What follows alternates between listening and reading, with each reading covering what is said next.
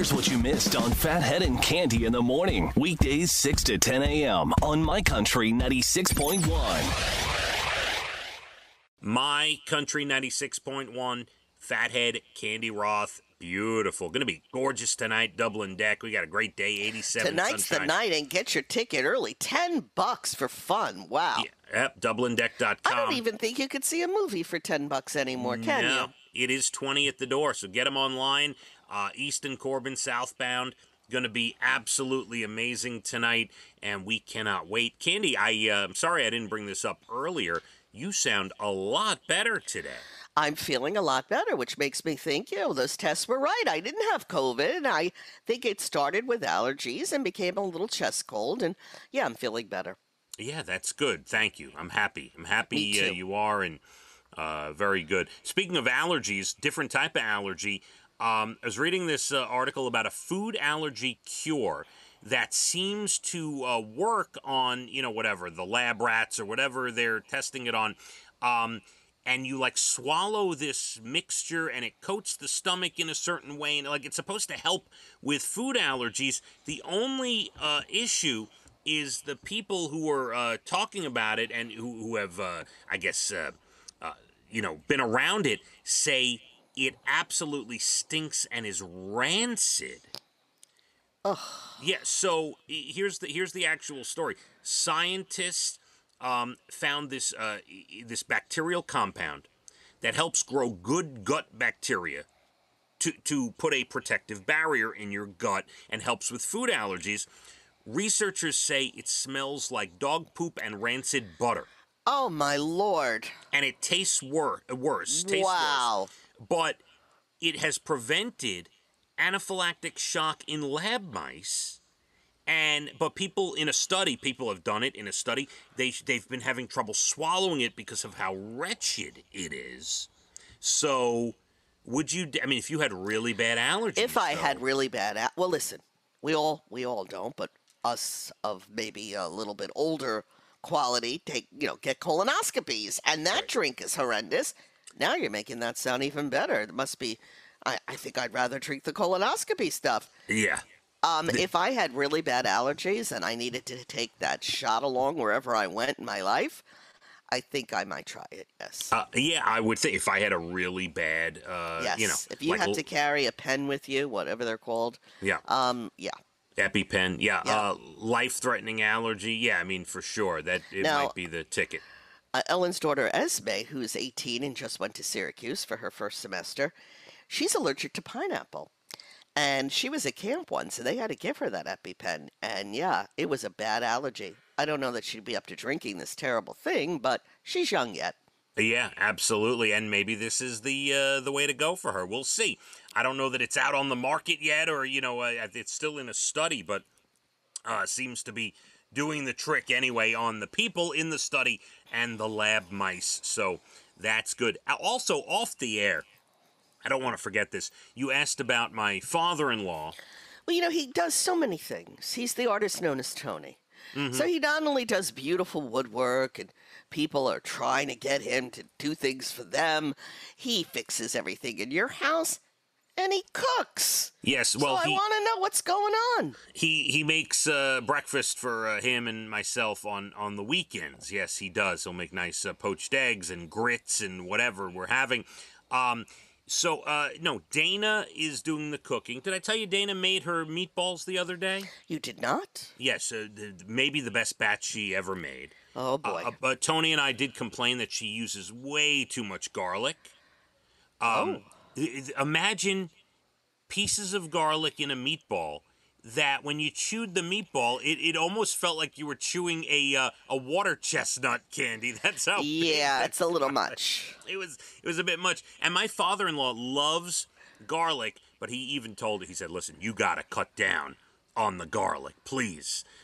So we had that yesterday. He comes home from work. At what time does the artist known as Tony come home? Well, he leaves before I even get up. He's out the door at 3:45 to 4 o'clock in the morning. Wow. Katie, before I'm even downstairs. And he's gone. He starts work at 5:30. He goes all the way deep into Nassau County, starts work at 5:30, does 8 hours, and then comes home. He's home by 3 every day Wow. because he doesn't want to battle the traffic I coming don't home. blame him. Right? Because he's going to Nassau and then coming home. So he figures if I go early and come home early, I don't have hit the traffic. I Right. love it. Yesterday, he walks in with a bag of groceries. I knew it. And he pulls out, deli meat and this and that and the other. And he says, I was really in the mood for hot dogs. So he boils hot dogs, and he sat down, and he had 3 hot dogs Tony. with mustard, sauerkraut. He was really in the mood. Oh, he was. I don't in like the mood. boiled hot dogs. You lost me at boiled. He was in the mood. And, now, hot dogs, not a usual thing around here.